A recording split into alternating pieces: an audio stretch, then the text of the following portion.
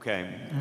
Bill Ackman, the activist investor, who's also a Berkshire investor as well, has raised questions in recent months about the legality of the multi-level marketing company Herbalife. He called it a pyramid scheme. Berkshire owns a multi-level marketing company too, the Pampered Chef. Will Ackman's attack on Herbalife have any impact on the Pampered Chef or Berkshire? And do you believe Ackman's concerns are legitimate?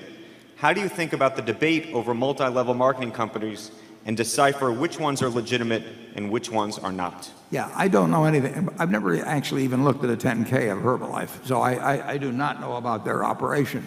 But I think the key, obviously, is whether a direct marketing operation is really based on selling product to would-be distributors of one sort and loading them up, and instead of, in effect, selling it to end users. And a Pampered Chef is a million miles away from anything where the money is made in any way by selling to level A and then those people selling to level B and all that sort of thing. It is true that certain people, lots of people, get paid on the results, the selling results of other people that they recruit.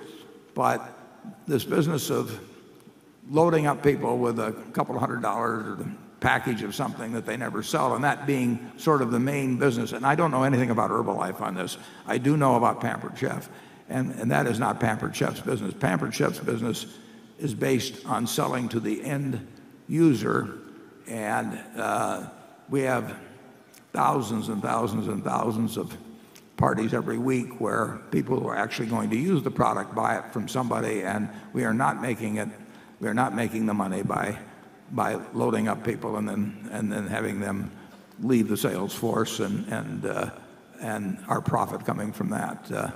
Charlie?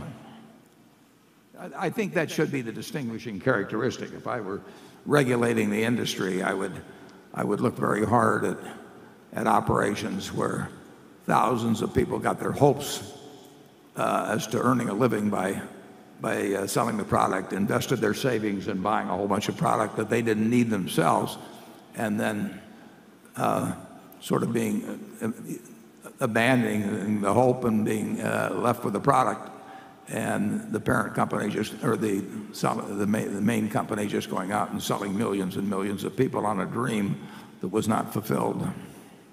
Charlie? Well, I think there's likely to be more flim-flam and selling magic potions than pots and pans. At our age, we're in the market, though, for any magic potions, if any of you have them.